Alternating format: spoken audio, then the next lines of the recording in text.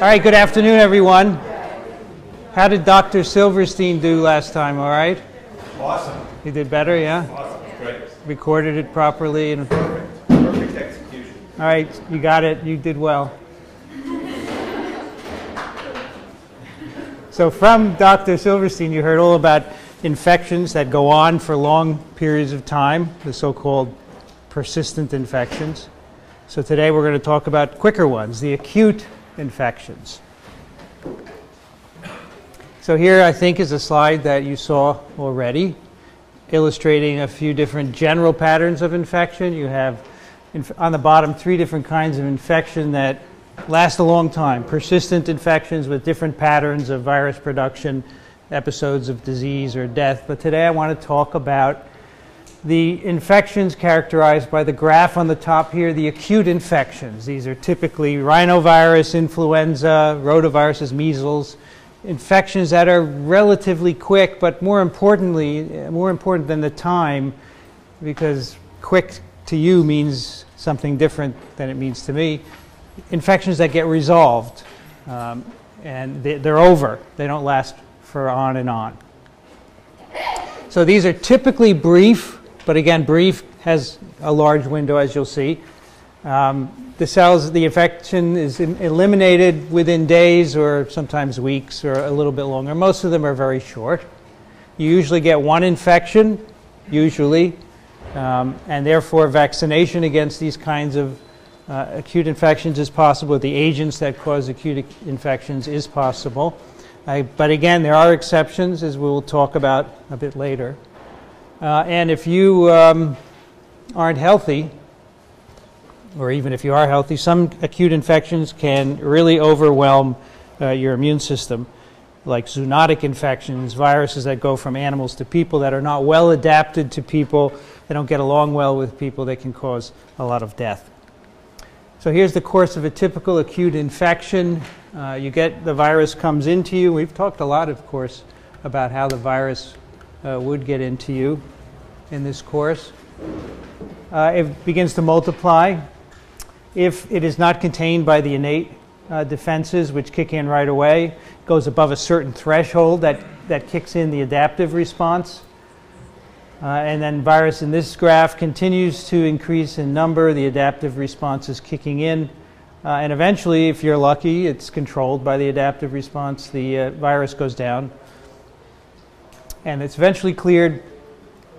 You have your symptoms of the infection, you get well, and then you have memory, so that if you're infected again, you can have a more rapid response to even prevent infection. So here we didn't prevent infection. The immune response was too slow to do that, but the next time it should be prevented, as long as you get infected with the same pathogen. We often talk about an incubation period. This actually will go for any kind of virus infection, even a persistent one, but it's most relevant today. The incubation period is the initial time before symptoms are obvious, before you start sniffling or have a muscle ache or whatever the symptoms of the disease are. That's the incubation period. During that time, the genome is replicating. The virus has infected cell. It's replicating. You're making cytokines. And eventually, those cytokines will produce some symptoms, some nonspecific symptoms, which are what we call the prodromal symptoms. That is, the general symptoms of a virus infection that happen before the very specific ones. So for measles, the specific symptoms are the rash. But before you get that, you get fever and aches and that sort of nonspecific. And those are called prodromal. So we're producing cytokines with a global effect, and that gives you these nonspecific symptoms. Incubation periods can vary from a few days to a long time. Years, well, HIV is a 10-year incubation period, but I wouldn't consider it to be an acute infection. All right, but this is just a general incubation period slide. So some incubation periods can be very long, because remember, that means just the time before it takes before you get specific symptoms. So we're going to have an entire lecture about HIV infection, and you will see that there's actually a little period of disease followed by many years of no disease and then disease again. So when in the all the different incubation periods vary from short to longer. The short ones typically mean that the virus comes in, replicates at the site of entry, and causes its disease right there, like a respiratory infection, rhinovirus, or influenza virus.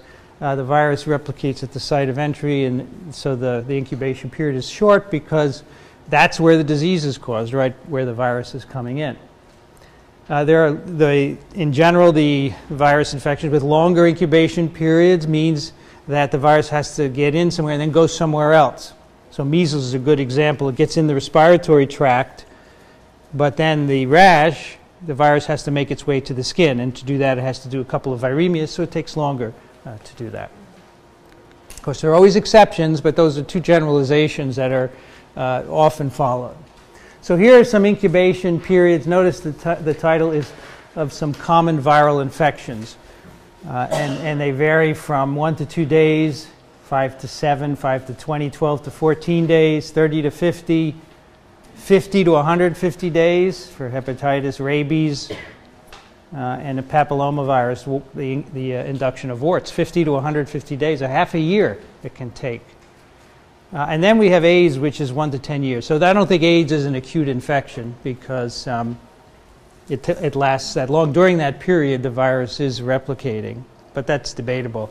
But many of these others are acute infections, and you can see there's quite a range of incubation period. Mostly what we will talk about are these very short incubation period infections. Now, we have talked before about what we call inapparent infections. And today we're going to talk about inapparent acute infections, and these are successful infections. That is, the virus gets in and it replicates, but there are no symptoms. All right. So virus gets in, it can replicate, it can spread within you, and it doesn't cause any obvious symptoms, so you have no idea that you've been infected. But if you were to take serum or have serum taken and look for specific antibodies to the virus, you would find them. And that's how we know that there are inapparent infections, because when there are outbreaks of diseases, so in the heyday of polio in this country, we used to sample many individuals, and we found that, in fact, many people seroconverted. Right? They developed antibodies to the virus, but they never were ill. So those are inapparent infections. And well-adapted pathogens often follow this pattern. Not all of them, but many well-adapted pathogens give a lot of inapparent infections. They have adapted or evolved to replicate without causing extensive disease. For example, over 90% of polio infections are inapparent, and many infections with West Nile are inapparent as well. Now, these acute infections are important public health problems, which is not to say that persistent infections are not, as you heard last time. But these are for a different reason. These acute infections are associated with these outbreaks of disease that affect many people. Polio, before we almost eradicated it, used to affect many, many people every year. Influenza still does. Measles. Acute infections are often zoonotic infections, where virus goes from an animal to a human. So the movie Contagion is about a zoonotic infection, a virus that goes from an animal to a human. Ebola viruses, Nipah, Hendra. Eventually, every virus that we know about came from an animal at some time. But if it happens in real time while we're watching, we call it a zoonotic infection. These acute infections have particularly thorny problems for people who are working in public health, doctors, epidemiologists, drug companies, because they are so quick. All right? Because as soon as you begin to make an immune response, the infection is almost over for the most part, especially those with a very short incubation period. And the virus has already spread. So if you can detect an immune response, it's too late. You have to try and detect it by other means. So it makes it very difficult to diagnose an acute infection. As soon as you do, it's too late. And that means it's hard to control in large populations. And in particular, these kinds of situations, many of which have proliferated in the last 50 years. So daycare centers are modern development. And in these situations, the others as well, a lot of people are put together So you can have explosive spread of an infection because by the time you detect it, even if you look for symptoms, let's say you have a daycare center and everyone starts getting diarrhea, it's too late. Because if they have diarrhea, they've already been incubating for whatever the incubation period is, and then it's most likely spread to other people. So acute infection is problematic for that reason. And we often see contemporary explosive spread of infections, influenza of course, but norovirus or rotavirus gastroenteritis in populations such as these. As we'll see in a couple of lectures, we do have some antiviral drugs that can be used to treat acute infections. One of the main reasons we don't have more is because we can't detect them quickly enough. So if you rely solely on symptoms, by the time you have symptoms, say, of a common cold, it is too late to treat it with an antiviral drug. So until we have rapid diagnostics, we're not going to have a lot of drugs. We can make antiviral drugs easily, but there's no point in making them if they're not useful.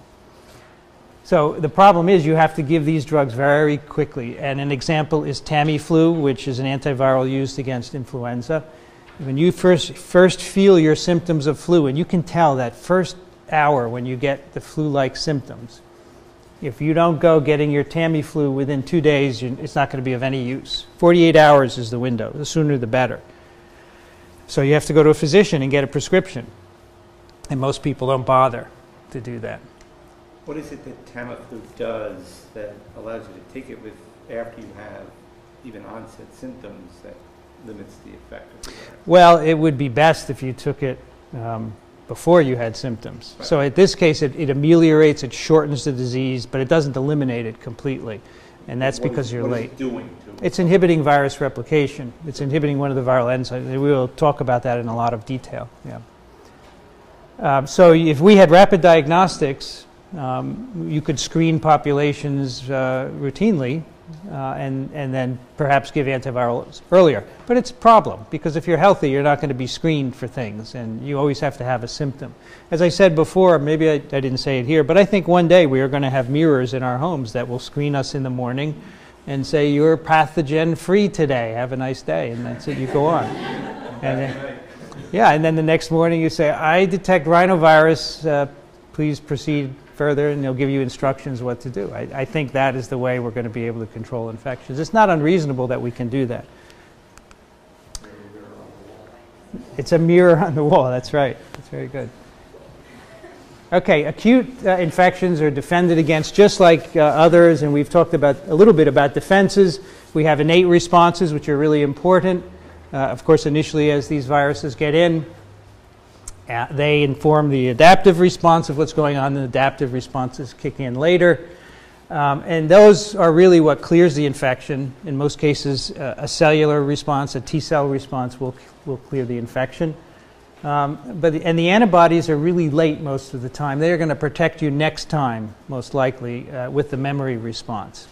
Immunocompromised individuals can have disastrous outcomes of acute infections. You and I, if we have healthy immune systems, we can clear most of them, but even the simplest cold can wipe out an immunocompromised person. So these are people with either lacking all cells of the immune response, B cells and T cells, or one or the other. The infection also provides memory, as we know. Many of these acute infections only happen once. You get memory, and then you have antibody memory, which will then kick in very quickly and limit the infection and really prevent the development of symptoms. So we use vaccines to take advantage of this, it's been very useful for a lot of infections. But as you've probably heard before, there is antigenic variation in influenza, and that can bypass a good vaccine. Yes? How come with vaccines, at least in most cases, instead of, like, you never get the disease again, or if you have immunity to it, you never get it again, as opposed to having maybe a 1-hour infection? Well, you do, it depends on the virus and the vaccine, but in many cases you probably do have some replication, but not enough to give you symptoms. All right, so if you have a polio vaccine, especially the injected polio vaccine, it gives you antibodies in your blood.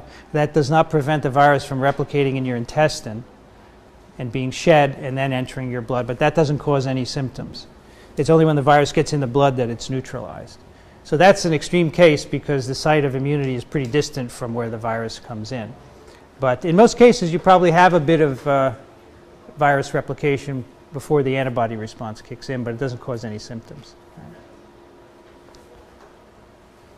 All right, so I thought the best way to illustrate acute infections is to go through some specific examples and talk about them.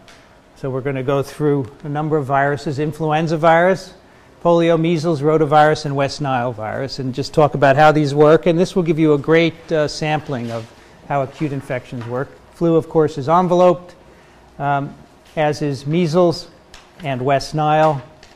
Rotavirus and polio are non-enveloped particles. And these are all RNA viruses, you'll notice. Okay, influenza, 3 types, A, B, and C. When you get a vaccine, the vaccine always has an A and a B type. All the news about influenza concerns influenza A. Pandemic strains are only influenza A strains. The influenza A strains undergo the most variation and cause the most disease. The influenza C types cause mostly inapparent or very mild upper tract illness. So if you get a common cold, it could be influenza C. So we don't immunize against influenza C because it's not a sufficiently serious pathogen. But influenza A and B can be debilitating. It can knock you out for 2 weeks, and it can kill you, of course. So we do want to have a vaccine against that. Antigenic variation, which you heard a bit about last time, is a big problem with influenza, and particularly influenza A. And so this makes it necessary to have a vaccine, a new vaccine almost every year. And we will talk about that in more detail when we talk about vaccines. So influenza virus enters your respiratory tract. You inhale droplets or you contaminate yourself. It replicates in the upper respiratory tract, in the respiratory mucosa, and eventually spreads down into the lower tract. So it can be restricted to just the upper tract. In fact, it can cause a common cold-like syndrome, or it can spread deeper. And when it does spread deeper, that makes you feel very sick. So the virus typically replicates all the way down to the trachea. It can go lower, and then it gets very serious because it becomes pneumonia. But most of the time, it remains in the trachea, and you get what is called a substernal burning or pain because the virus is replicating there. You have a very severe cough, and this distinguishes it from the common cold. But the infection is limited, in humans at least, to the respiratory mucosa. It doesn't spread systemically. So as I said, the transmission is by droplets that are produced by coughing and sneezing and talking, but also by touching a contaminated surface. So you can, if you have flu and you're touching your face, which people do many times per hour, and then you shortly thereafter touch someone else, they could then transfer the virus to their nose or their mouth or even their eyes, and that will initiate an infection. So you have both aerosol and contact mechanisms of spread of this virus. Uncomplicated influenza, that means you recover relatively quickly and have no sequelae. The incubation period is 1 to 5 days. It's variable. Depends on how much virus you inoculate yourself. If you're right in front of someone who sneezes and you get a huge inoculum, the incubation period will be shorter. And of course also how healthy your immune system is. And the symptoms come on very quickly. People can usually, as I said, identify the exact hour when they started feeling bad and it turned out to be flu. Headache, chills, dry cough. Eventually you get a high fever, muscle aches, laziness or tiredness. You don't feel like eating. You get a fever that peaks within a day, 38 to 40 degrees centigrade, and then it slowly starts to go down, gone by day 6. So the fever is gone by day 6, but you can feel bad for about 2 weeks. So this is typical uncomplicated flu. It can differ in children or in older people. It can have different symptoms, can be more serious and even lethal in the very young and the very old. As the fever goes down, interestingly, your respiratory symptoms get worse. You start to have a productive cough. You cough up mucus because your respiratory tract is trying to clear the infection. So the ciliated mucus elevator is bringing up mucus, and you can cough and feel really bad for almost 2 weeks. So flu can really knock you out as opposed to a common cold. And this virus in humans replicates, as I said, the upper and lower tract because the receptors for the virus are present throughout the tract. If you may remember, the receptors for human strains of flu are alpha-2,6 linked sialic acids. We have those present throughout our tract. And avian strains use a different receptor, alpha-2,3 linked sialic acids. And we will talk about the consequences of that a bit later. How do you diagnose it? This is one of the few respiratory illnesses that we attempt to diagnose because we do have antivirals, and so there is some attempt to diagnose to make sure you're giving the antivirals to the right people. But actually it turns out that in a flu season from November to March here in the temperate areas of the world, if you go to a physician with flu-like symptoms, he or she will just prescribe Tamiflu without giving a lab test. All right, because it's the season and you probably have flu. Maybe you have a 50% probability of having flu. So how you diagnose it, it's called influenza-like illness. High fever, cough, or sore throat. That's it. You go to a doctor with those symptoms, you're going to probably get Tamiflu in the flu season. No other known cause. Of course, if it's known that you have some other type of infection, then it may rule out influenza. But that's often not the case. There are rapid lab tests. You can go to a physician and they will take some sputum and put it onto a little dipstick type test, and it can tell you rapidly, 10, 20 minutes, whether you have antigen, but the accuracy is really bad. They're about 50% wrong half of the time. So that's why physicians will just prescribe the drug based on your symptoms and the time of year. So here are a couple of interesting curves to give you an idea of what happens in people that have flu. These are actually from volunteers who were given influenza. You can do this with this virus. You can actually infect people because you can identify strains that are not terribly virulent, and you can give this to people. And if you have a vaccine or an antiviral around in case things get out of hand, you can give it to them. Not a vaccine. That would be too late. So here on the upper left graph, people were given virus. It's just squirted into your nose with a little syringe without the needle on it, right? Just the syringe. You put it, you squirt it up, and then you come in periodically, and they ask you how you feel. So they make a symptom score. They ask you a bunch of questions, and they make a symptom score, and that's the white circles. And then they can take a little swab of your nose and see how much virus is there. So it can assay virus. So you can see the virus shedding is a little bit, maybe it's the same. Is it the same here? I think it's the same. At the first signs of symptoms right here, there's virus present there and here. And the symptoms go on a little bit longer. Then they decline as the virus declines as well. So what this means is that there's not a long period of shedding before you feel bad. Okay, if you were okay for 5 days and you're shedding virus for 5 days, that would mean you could more easily spread it to other people. Here's an older study where we're looking at a variety of things. We're looking in the same kind of test where you give virus to people and you measure different things. We're measuring virus in nasopharyngeal wash. So you can see it peaks very quickly, a couple days after administration, then goes down. We have a peak of interferon, which probably helps to clear the infection. And then we have antibodies here of various sorts. And you can see they're not going up till really most of the virus replication is done. So these are antibodies coming up quite late, so probably they're minimally contributing to your recovery. Probably what's more important is a combination of the innate response, and I think cellular responses are earlier to flu as well. But of course you're going to have memory, antibody memory, B-cell memory after this, so the next time you get infected, if it's the same strain, you'll make antibodies really quickly and actually prevent a robust infection. Now, flu is a seasonal disease everywhere pretty much. Depends where you are. Here in the temperate zone, it occurs in the winter. As I said, from November to March is the flu season, so it's really it's over in a day or two, although, there can be flexibility. So this is a summary of outbreaks or seasonal flu of the last, from 2004, 5, 6, and 7 seasons.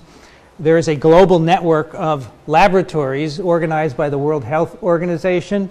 They're called National Reference Labs. Every country has a bunch of them, and they get samples from physicians and clinics, and in the flu season, they look for influenza virus by a variety of diagnostic techniques, and they can actually type them as A or B, and different kinds of A as well. You can see there's a very nice peak of flu activity every year from November to March.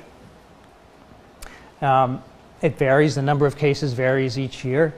Most of these are flu A, so unsubtyped flu A is the yellow, so you can see that constitutes most of infection. The green is influenza B, so far fewer infections are diagnosed.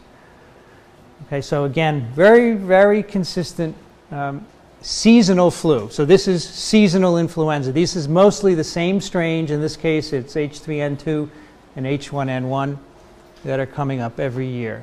Now, if you're interested in this year's season, it's been a mild flu season. Anybody have flu this year? That's right. I know you had flu.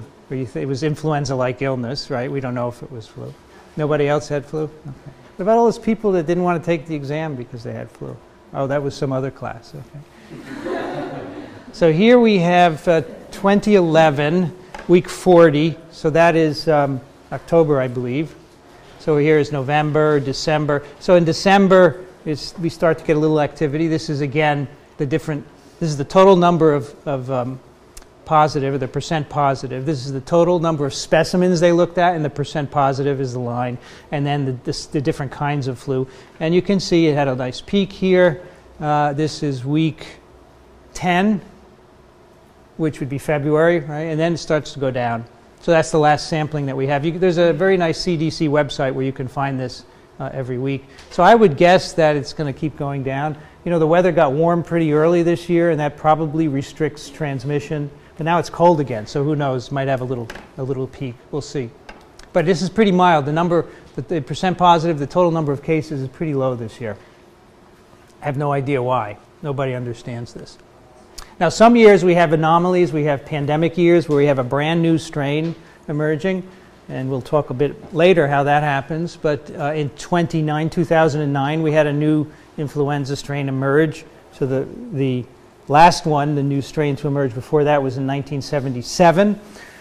And since 1977, we just had seasonal influenza of the kind that I showed you. But in 2009, here's week 20, there was an emergence of a new strain. So week 20, there shouldn't be any flu in the U.S., all right? But you can see there was quite a bit of flu.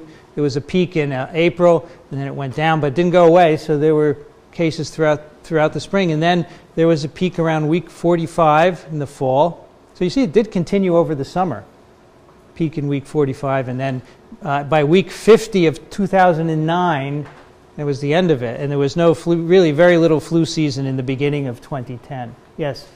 Is the new strain related to antigenic changes, or is it completely separate? So this new strain was totally new. It didn't emerge by drifting. So in other words, during the seasonal outbreaks, every year the strain varies slightly antigenically, 1 or 2 amino acids, so that's drift. This is an example of shift, where we have a totally new strain. This one probably came from pigs, and we will talk about how it emerged, but these viruses infect many animals, and they probably are incubators for the generation of new reassortants. So this was a brand new strain, and that's why most of the world didn't have immunity to it, so it caused a pandemic. Yes? So when those viruses switch over from like an animal vector, is there like a drift in that animal, like a 1 or 2 amino acid switch that all of a sudden like lets it infect humans? This is a good question. We really don't understand, because in this case the virus probably emerged in pigs that are used for food production. There's many places in the world where that happens. And we don't really monitor every pig every day, so you're going to miss the emergence. And this one is believed to have emerged in a pig in Mexico. That's where all the epidemiology says. And we can tell what the parents were. We know what the gene assortment is, but we can't say exactly what happened to make it able to jump into people because we don't know the immediate precursor, right? It's gone from the pig. So it's a lot of detective work and supposition, but we do know that it came from a pig because all the gene segments can be shown to be in the pig population. We'll talk about that more later. It's a really interesting problem. Here are some statistics just to give you an idea. This is a really serious disease. We have 30 to 50 million cases a year in just seasonal flu, and you can have between 3,000 and 49,000 deaths. It depends on the year. This is an average, this is a range of the past 31 years of flu. So that's a lot of people dying. And so that's why one of the reasons we vaccinate. And that's why it's really, I don't understand why people always say, I don't need to get flu vaccine because I never get flu. But what if you got it and you died? So you might as well prevent that. So that's quite a big number. Maybe. Maybe? I don't know. Okay. All right. So one of the reasons flu is bad is because it damages your lungs. And in fact, the people who die often get pneumonia.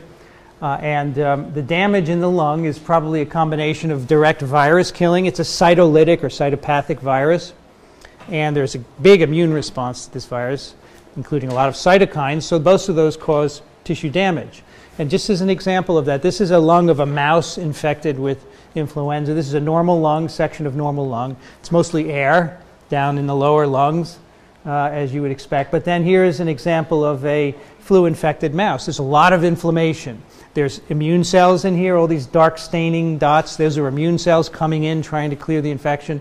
There's tissue swelling, you can see by the more staining area. So the tissues swell because of the permeability of the capillaries caused by the cytokines, and that shrinks the airway passages and can restrict your breathing. So that's part of the problem with viral pneumonia.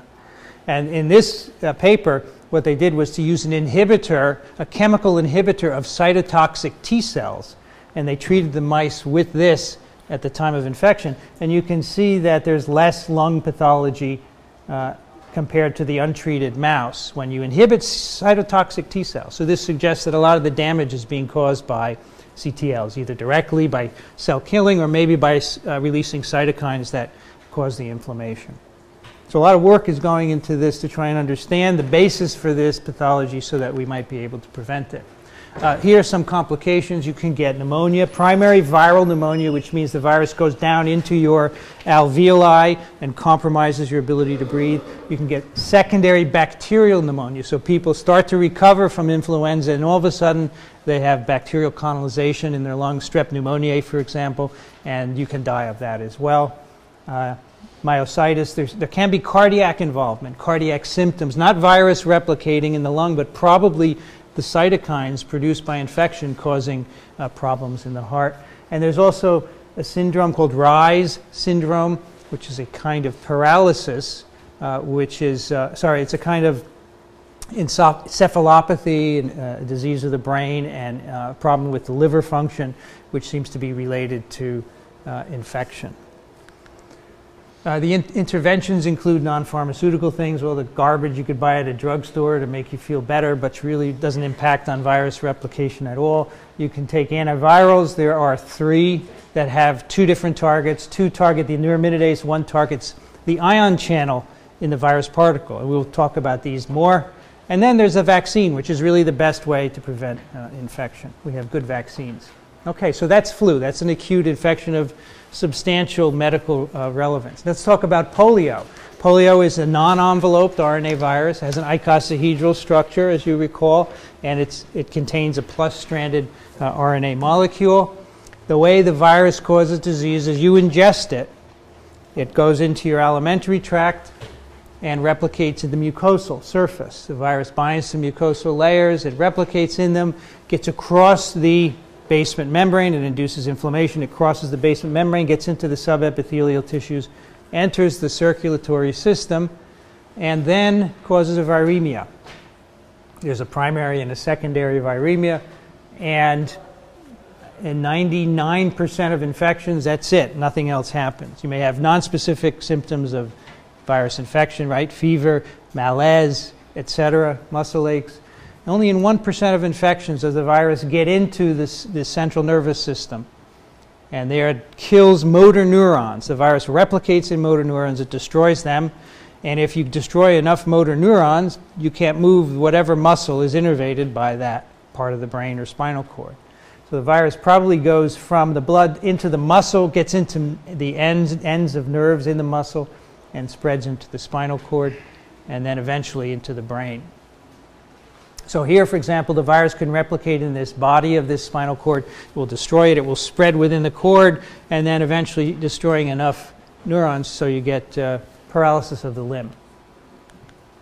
So in my lab in late 1980s, we made a mouse model for this disease. So polio is a specifically human infection. There's no other animal in nature that we know to be infected by polio. And until we did this work, you could only study the pathogenesis of polio in monkeys. So when I came here, I thought I would like to make a mouse model for polio infection. So what we did is we cloned the receptor gene for the virus, which we've talked about a little, and then we made transgenic mice containing the gene encoding the human receptor. So if you take a mouse, a wild-type mouse, and you put huge amounts of polio into it, nothing happens because there's no receptor for the virus on the surface of mouse cells.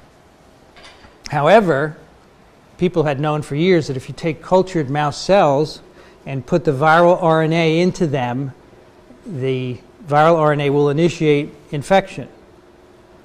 So that means the cells are permissive, right? Is that the right word? I forgot your first part of the course. They're permissive.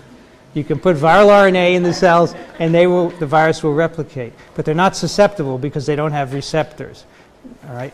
So we figured if we put the receptor in by transgene, the mice would be susceptible. And in fact, amazingly, that worked. The transgenic mice expressing the human receptor, you can infect them with polio, they get paralyzed, as you can see here. So we and many other people have used this to study the disease. In fact, for years, the vaccines were tested in monkeys. So now people test them in these kinds of mice. So it's been a really useful model to do a number of things with polio. So here's one of the things you can see. If you take this mouse from the previous slide with a paralyzed hind limb, perhaps 2 or 3 days after infection, depending on how much virus you give them, you section the spinal cord of this animal, and you can stain for viral RNA, and that's what all these green dots are here. So we're staining for virus RNA, that is, we're looking to see where the virus is replicating, and you can see that it's replicating in neurons. How do I know these are neurons? They're big and triangular shaped. They're very, very distinct morphology. And no other cell types the virus replicates in, and none of the other cells, in fact, have the receptor for the virus. So that's why we think it's a neuron-specific infection. You can also see a lot of darkly staining cells. This section is stained with hematoxylin and eosin, and you can see these darkly staining cells are probably inflammatory cells, some sort of macrophage or lymphocyte coming in trying to clear the infection. So as I said, if you get enough replication and destruction of neurons, you will get paralysis. So here's a very neat time course of polio from a 1958 textbook of medicine. So this is not in medical textbooks anymore because we don't have the disease in the US. There's no point in teaching medical students about it. In fact, if you become a physician and you saw a case of polio, you would probably not be able to diagnose it. This happens occasionally in the US. There was recently some polio in Minnesota, and it took a long time for them to figure out that it was polio. So here we have a wonderful time course of what happens in a person after exposure to the virus. Right here we have temperature, clinical signs. So look at this. You have a little spike of temperature about 7 days after infection, then the temperature goes back down. And then in a few individuals, 1 out of 100 later, you have a greater spike in temperature at about day 14 or 13, and that corresponds with neurological symptoms. So in this individual, the virus has gotten into the CNS and it's replicating there. So here you have initially the person is well, headache, sore throat, nausea, nonspecific infection signs, and then headache and nausea, and eventually stiffness, pain in the muscle, and paralysis, very specific for the virus. Here we have virus in various places, virus in throat secretions, virus in feces. Look how long this is shed, 30 days or more. Now, if you don't have neurological symptoms, you wouldn't be suspected of having polio. So you're walking around and you're shedding virus, and that's why the virus spreads so well, because these people don't have any neurological signs. Also, there's virus in your throat for a good period, so you could presumably cough it out and spread it to someone that way. Here we have virus in the blood. So you see there's a little period when you have virus in the blood and then goes away. Here's the antibody, which is very late coming up. And then finally in the bottom, virus in the central nervous system. So you can see it doesn't start coming up until about day 10. And this is, again, only in people that get paralysis. Most of the time the virus doesn't get in there, and so you don't have CNS replication. So this is an acute infection. It happens relatively quickly and it's cleared.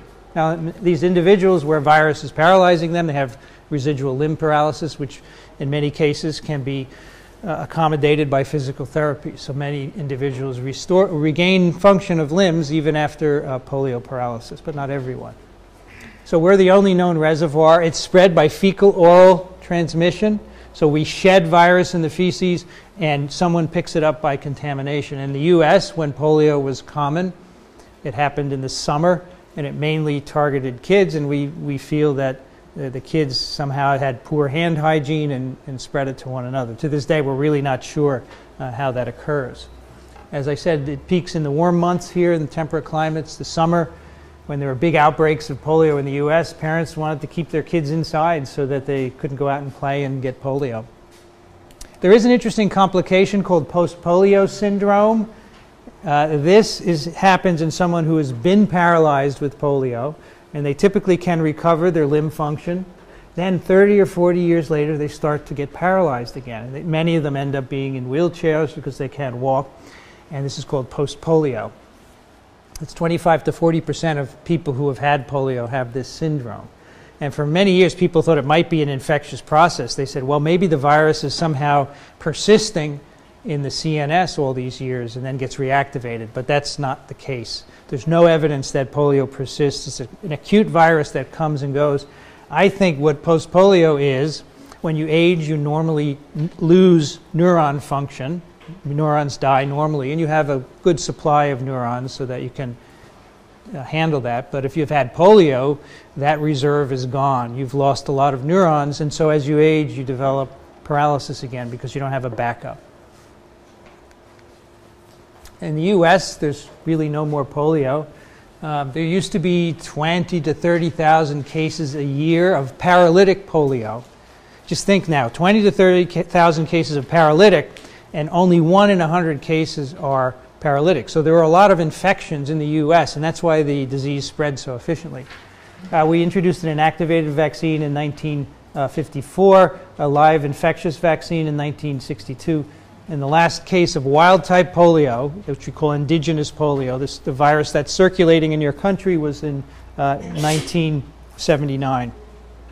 So the only polio now is occasionally vaccine-related, which we'll talk about later. So this is the map of polio, what's remaining of polio globally. I just downloaded this the other day. This is from WHO.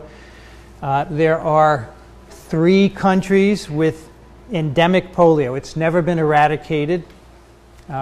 Nigeria, Afghanistan, and Pakistan. India used to be on this slide. Every year I would have India on this slide. And this year, the past year, is the first time there has not been a single case of polio in India, which is amazing because it's been really, really hard. But you see, well, here in Nigeria, the virus has spread into neighboring Chad.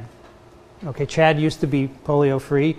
It goes across borders because viruses don't respect borders. And the same thing... So the same thing will probably happen in India unless they are very vigilant. They have to keep vaccinating and covering everyone. And the problem is when you've eradicated the disease, people get complacent. So, you know, families say, I don't have to get vaccinated, there's no more polio. And the public health officials even may get complacent. You have to be really vigilant for a long time until it's eradicated here. And it's really hard to eradicate in Pakistan and Afghanistan because As you know, there's social conflict, there's war, and you can't immunize everyone when that happens. But look at the numbers, though. It's really good. 2011 total global cases, 650. So this is reported confirmed paralytic cases. There used to be over 500,000 cases a year in the 1980s. So this is really an amazing accomplishment. This year so far 31 cases, and last year at the same time there were 67, so maybe there'll be less. It's hard to tell. So it's really an amazing accomplishment. Of course, the goal is to eradicate it. I don't know when that'll happen. Our next virus is measles, which is a very different agent. It's a paramyxovirus. It's an enveloped negative strand RNA-containing virus, one of the most contagious human viruses. There is a number that we use when we quantify how many people can be infected from one person to others with a virus. It's called the R0. And, you know, so an R0 of 1 means if I'm infected, I can infect one other person. But measles has an R0 of 15 to 20, so it's quite infectious.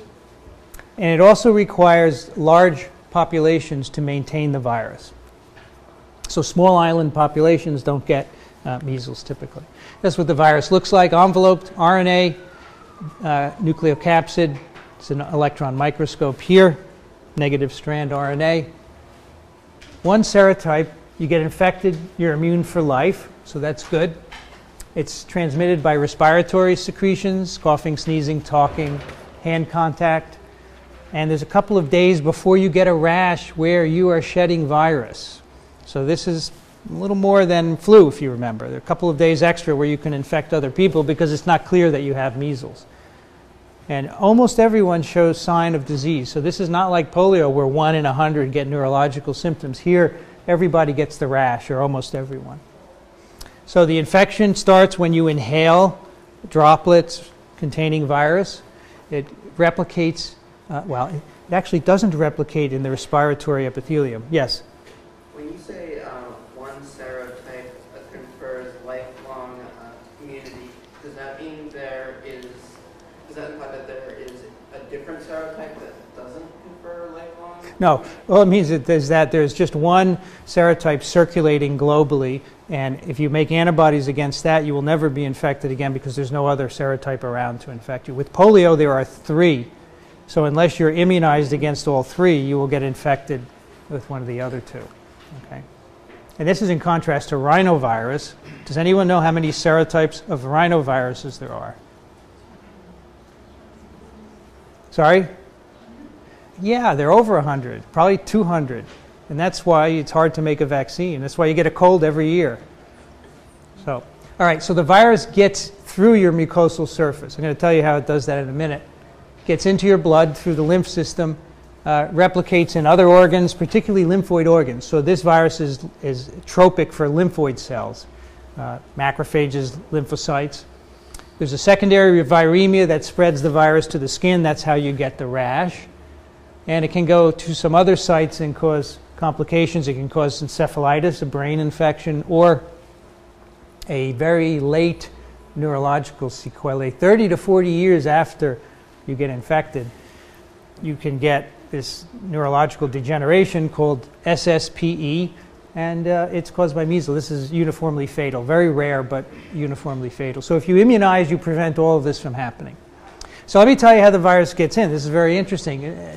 In every case, I've told you, virus binds to the respiratory epithelium, replicates in those cells, and then gets below, right? It's not the case for measles. Measles replicates in immune cells in your lung. So they're not shown on this picture. But say a macrophage or some kind of a lymphoid cell is actually where the virus enters and replicates in those. And those cells then cross the respiratory epithelium. Now remember, immune cells have a really good ability to cross tight junctions, to get through basement membranes. So they bring the virus into your subepithelial tissues. So this is different from what we've talked about for most other mucosal infections. The virus is coming in an immune cell. So then that immune cell brings the virus into you, it spreads it to other immune cells where it replicates and eventually causes the skin rash. I think I have a slide showing that here. So here we have your inhaling virus, And in your lung, it is replicating in immune cells. So here's your respiratory epithelium. It is replicating in lymphoid cells, which are shown here in orange. And those bring the virus inside of you. And then those infected cells deliver the virus to lymph nodes or other immune tissues like spleen. And you get an amplification of virus that brings it to your skin. And you get the rash. But remember, you have to transmit it. This is a really cool part of this story. You have to transmit the virus. So normally I would say, yeah, the respiratory epithelium is infected. So not only is virus getting below, but it's also coming out the apical side. And then you cough out the virus. But the virus doesn't replicate in the epithelium. So how does it get out? So just in the past year, it was discovered that there is a second receptor for the virus on the basolateral surface of your respiratory epithelium. So the virus comes back to the respiratory tract through these lymphoid cells. It binds to the bottom of the epithelium, gets in the cell, replicates, and then comes out the top. Okay? So that's really interesting that the virus has this exit strategy, wherein it gets in the cell in the bottom and then comes out the top. So here's a little timeline of all this, just to give you a sense for what's going on when start infection 0. We have our incubation period of about 7 to 8 days. And that time there was a primary and secondary viremia happening. The prodromal phase, again, this is when you have non-specific symptoms of infection, the fever, aches, etc. And then eventually you have the rash at about day 14. And at that time you start to make antibody, and eventually you recover. And again, healthy people recover from this infection for the most part. You see virus shedding happens before the rash. And as I said, a couple of days before the rash. So there's this period when you're highly infectious and you can spread it to other people because you're not kept at home, because no one thinks you have measles, and you can infect everyone else. So that's why it spreads readily, say, in a school population. Uncomplicated measles fever. You have respiratory symptoms. Does anyone know what coryza is? It's a respiratory symptom.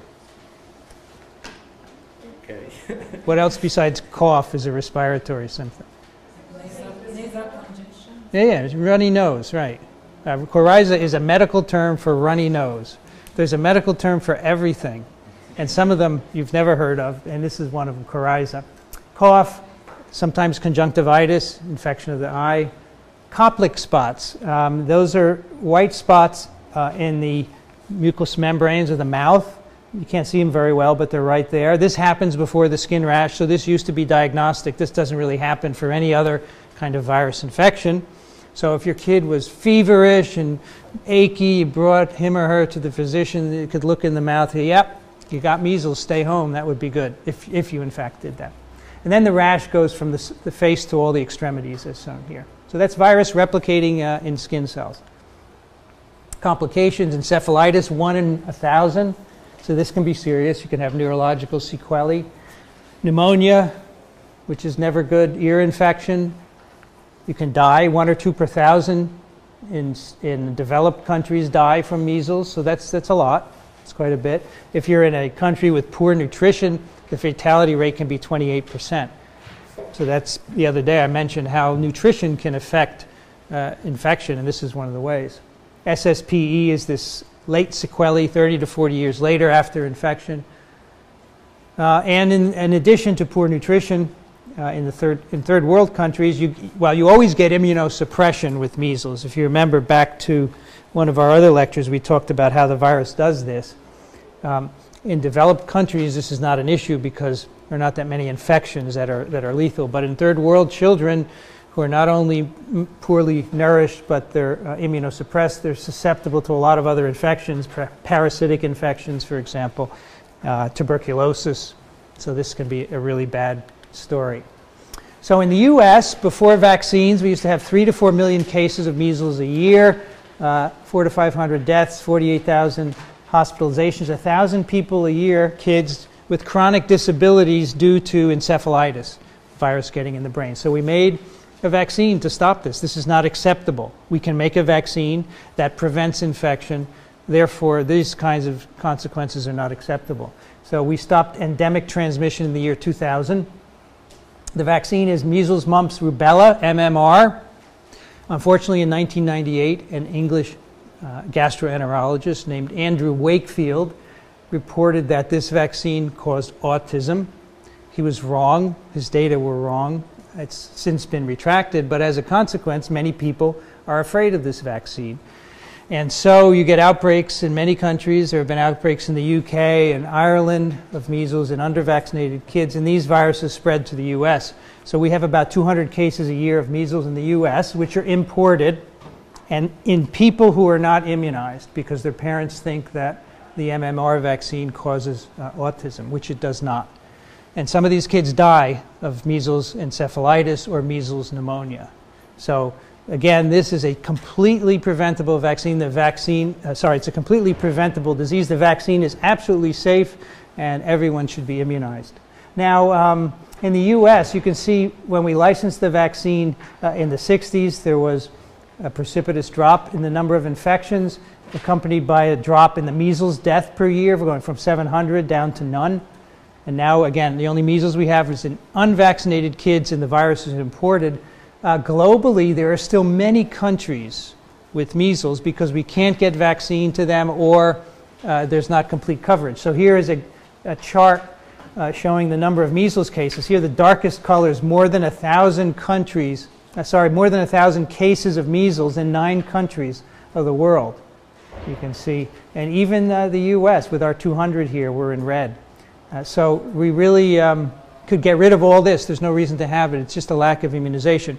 Now, one of the reasons is that WHO, which runs these immunization campaigns, is really stretched thin with its polio eradication program. And I was at a talk not too long ago where a WHO person said, we can't eradicate measles because we're still working on polio. But once that's done, we can turn our full attention to measles as well. So probably this could be eradicated eventually also. Okay, in one day in the world, about 200 million people have gastroenteritis, and the water that these people pass as a result equals the amount of water passing over Victoria Falls in 1 minute. That's 65 million liters per minute, people with gastroenteritis. Most of this is viral gastroenteritis. It's a lot of water. Water passed in a 24-hour period or 1 minute? This is in a 24-hour period. 24 hours. This. So Victoria Falls passes 65 million liters per minute. So in 1 minute, that's what yeah, it's the same as 24 hours. Either way, it's a lot of water. It's a lot of water. And if you don't replace it, you will die. All right, that's the bottom line. If you have gastroenteritis and diarrhea and you don't replace the fluids, you will die. Especially if you are very young, you will dehydrate more quickly. So the single most important cause of diarrheal illness in infants is rotavirus. 30 to 50% of all gastroenteritis in this age group is caused by these viruses discovered in 1973. These are viruses that occur in 7 serogroups, which means sometimes, depending where you are in the world, you may need a different kind of vaccine to prevent it. And they infect many different animals besides people. They have a segmented double-stranded RNA genome. They are reoviruses. They infect everybody.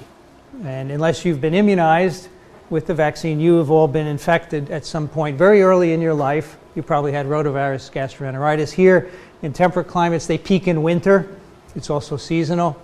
And again, most common cause of childhood viral gastroenteritis, 25 million physician visits per year, 2 million hospitalizations, 800,000 deaths. So this is a very expensive vaccine, and it can be lethal. These deaths are because the kids are not properly hydrated. So if you're have very severe gastroenteritis, you may have to have intravenous fluids, and it may not be possible depending on where you are.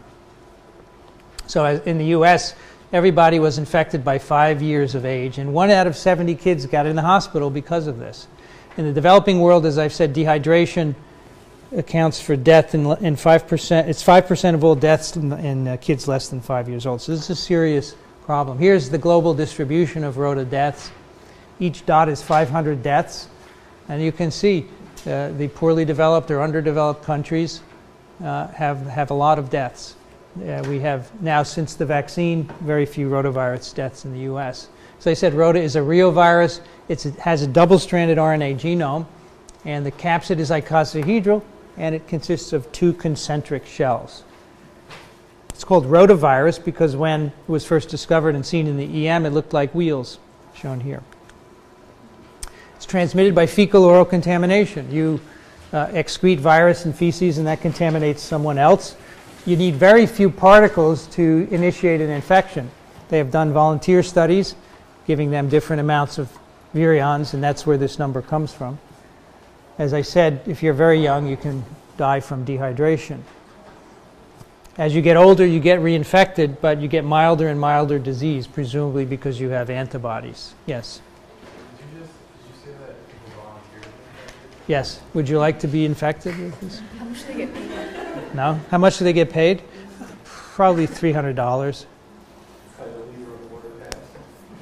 Per liter, no. It's a fixed fee. It's a fixed fee. Yeah, certain infections, noroviruses is another. You can get volunteers because it's benign enough. All you need to do here is if people have gastroenteritis, you give them fluids or intravenous fluids, because if you keep having gastroenteritis, whatever you drink just comes out. So you can do that. And that's how we know a lot about the pathogenesis. 10 to the 8th to 10 to the 10th particles per ml of feces. It's a lot of virus, so that's why it's easily spread. And you only need 100 to infect someone. Contaminated hands. If you're working in a kitchen and you can have asymptomatic infection, or before you get symptoms or after you've recovered, you're still shedding virus. You don't wash your hands well. That's why they have signs in the restrooms. All employees must wash their hands because of rotavirus and norovirus. You can contaminate food and people will get ill. And they're also stable on environmental surfaces because they are not enveloped. So physically, they're very stable particles. Fortunately, it's self-limiting, vomiting and diarrhea, a little bit of fever. As I said, asymptomatic infections can play a role for obvious reasons. Short incubation period, 4 to 8 days of diarrhea. So if you can't drink in 4 to 8 days, you will dehydrate. And if you're a baby, which is where most of the serious infections occur, you will die because you don't have much fluid to begin with. The virus is ingested, replicates in the intestinal mucosa, and pretty much stays there. Doesn't set up a viremia, doesn't go subepithelial. And you shed it, and at the same time the infection causes diarrhea. And this is just a staining of intestinal mucosa from probably one of these volunteers. They probably took a little biopsy and stained it, did a section, stained it for rotaviral antigen, and you can see cells in the villi expressing the viral proteins. Now, the diarrhea is probably multifactorial. The virus kills some epithelial cells, which probably contributes. And, you know, there's a big turnover of epithelium in the gut, so I'm not sure how important this is. The most important contributors to diarrhea, we've actually mentioned the NSP4 protein of this virus is an enterotoxin that probably causes the diarrhea. So here you can see NSP4 being made in an infected cell. That causes chloride to be excreted, and that causes the diarrhea. There's also an effect on calcium levels of NSP4, and the elevated calcium also disrupts the tight junctions between cells, and that probably contributes to fluid imbalance as well. We started out in 1998 with a vaccine called RotaShield. Now, the basis for this vaccine was a rotavirus, a rhesus rotavirus. So rhesus rotaviruses are antigenically somewhat cross-reactive with human strains, but if you drink them, they don't cause disease. So they replicate in you and they give you an immune response to make you immune to human strains. So what they did is they made a vaccine with these rhesus rotaviruses, and then they also made reassortants to include other human seroantigens in the vaccine. So you can see the outer shell here is black or blue because these are reassortants that have some of the outer shell proteins of human strains on the backbone of the rhesus. So these you drink, they replicate in you, and they give you immunity that you don't get sick. Okay, but unfortunately, about a year after this was licensed, its use was suspended because it was thought to be associated with a high rate of what's called intussusception. Intussusception happens when your small intestine telescopes into the large intestines where they join, just by the appendix here. So that's called intussusception. This happens in kids with gastroenteritis caused by rotaviruses, and the vaccinated kids seem to have a slightly elevated rate of intussusception. So they took this vaccine off the market. Now, and then 2 other vaccines were developed that have replaced it. One is called RotaTech. This is a reassortant between human and bovine strains, again, so you get many different antigenic types. These don't cause disease in people because the animal strains generally don't do that. This is taken orally. And then RotaRix is a human isolate which was attenuated genetically. It was modified so that it wouldn't cause gastroenteritis. So that's just one strain, and it, again, is taken orally. Very interestingly, back in 2010, people were deep sequencing these vaccines. Among other vaccines, it was a study looking at 10 different viral vaccines. They deep sequenced it, and they found that the vaccines were contaminated by a porcine circovirus. Now, circoviruses are small, single-stranded DNA-containing viruses. The reason they're in the vaccine, these are pig viruses. The vaccine is grown in cells which are trypsinized with trypsin. You know, to grow cells in culture, you have to trypsinize them to expand them. The trypsin is made from pig pancreas, and the pig pancreas has circoviruses in it. And no one knew this until they deep sequenced the vaccine. So for a little bit, this vaccine's distribution was suspended, but then it was its use was initiated again when the clinical trial results were reviewed. It was decided that it wasn't problematic to have circovirus in this vaccine. But very interesting issues surrounding this. Should we have adventitious viruses in our vaccines or not? And our last virus is West Nile virus, first isolated in 1937 from Uganda, the West Nile district of Uganda. This has nothing to do with Egypt. It's Uganda, different country, but it's called West Nile virus. Was not present in the Western Hemisphere until 1999 when it came to New York City in August and started a little epidemic here in Queens, and since then has spread to the rest of North America from that initial starting point in 1999. We think it came over on an airplane, either in an infected mosquito or an infected person. We're not sure, but the virus that started here in New York is probably identical to an isolate from an Israeli goose farm. All right, so it probably came from that farm to New York City. Infects lots of birds, lots of different kinds of mosquitoes, and other animals as well. And here's a cartoon from the New Yorker. We're pretty sure it's West Nile virus, and now you know why this is wrong, right? Because it didn't come from Egypt.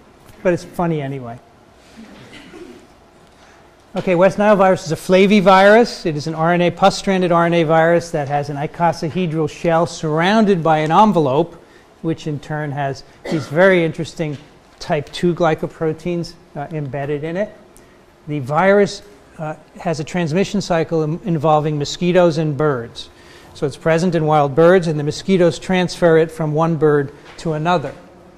Humans and horses and other mammals are dead ends because the virus goes into them, it replicates, but not enough so that a mosquito can pick it up and transmit it to another human. So the natural cycle of this infection is in birds, and people, horses sometimes get infected. These are dead ends. So when it infects us, it sometimes can cause disease. It's transmitted to us by a mosquito bite. It has a 3 to 14-day incubation period. 20 to 30% of people who are infected get a flu-like illness. It's called West Nile fever. And 80% have no symptoms. So 80% of the infections are asymptomatic. 1 in 150 people develop neuroinvasive disease. The virus goes into your CNS, and you can have all of these symptoms, including polio-like flaccid paralysis. 10% mortality. Half of the people that undergo neuroinvasive disease have long-term neurological sequelae. They don't recover. So it's not a good thing to get, even though it's 80% asymptomatic. Especially if you're older, it's not good to get infected with West Nile virus. When the mosquito, who has been feeding on infected birds, when it bites you, it delivers the virus to the subepithelial tissues. It gets taken up by dendritic cells, and the virus replicates in the dendritic cell. So this is now going to be spread to lymph nodes and other sites by infected dendritic cells. And those DCs bring virus to other organs where there are lymphoid cells that the virus likes to replicate in, like spleen and so forth. Now, as you know, you get an innate response to infection. You get cytokines produced, and the TNF-alpha permeabilizes the blood-brain barrier and lets the virus get across it. And that's why we have a number of infections with neurological sequelae. The virus gets into the brain, it induces an immune response there, and that is the reason why we have neurological symptoms. Here's a chart of cases in the US. So in 1999, the virus was introduced. Not too much activity until 2002, began to spread across the country. These are total cases in black. So in 2002, 4,000 total cases. And over half of those had neurological sequelae. And you can see that percentage varies for different years. In 23, we had 10,000 cases, but the same number of neurological ones. And more recently, the numbers are lower. This is the case fatality rate according to age. So the case fatality rate is if you have a confirmed case of West Nile infection, what fraction of those individuals die? All right, confirmed case, how many die? The age group, 0 to 9, you can see is very low. And as you get older, 50 to 59, 60, greater than 70, it goes up. So again, this is more the encephalitis, which is causing the case fatality, or the fatality is higher in older people. It is in every state in the U.S. So it started in New York City and spread all over the U.S. It's in Mexico. It's in Canada. The numbers differ according to the year. When there are drought years, the numbers are higher. In drought years, mosquitoes don't feed on birds as often, and they tend to feed on people and infect them. You can see the numbers here. Some years there are lots of cases. California has very many cases. Texas often has a lot. Other states have very few, like Oregon. But this is all spread from birds to people by mosquitoes. Some vaccines are under development at the moment because, as I said, you don't want to get encephalitis, especially if you're older. But they're not going to be ready for a while. So in the meantime, the best way to control this is by vector control. And so there are many ways to do that, but if you are in areas in the summer when there are mosquitoes around, you should be careful. You should use repellent, especially if it's a dry year and the mosquitoes are likely to be carrying West Nile virus. And you should use window screens, of course, and do other things. Avoid standing water, try to eliminate standing water. In many states, there are very specific West Nile elimination programs. Almost every state has a program to reduce standing water and eliminate mosquitoes that are known to be carriers of West Nile. So don't let the 80% asymptomatic rate fool you, because if this virus gets in your brain, it can cause problems.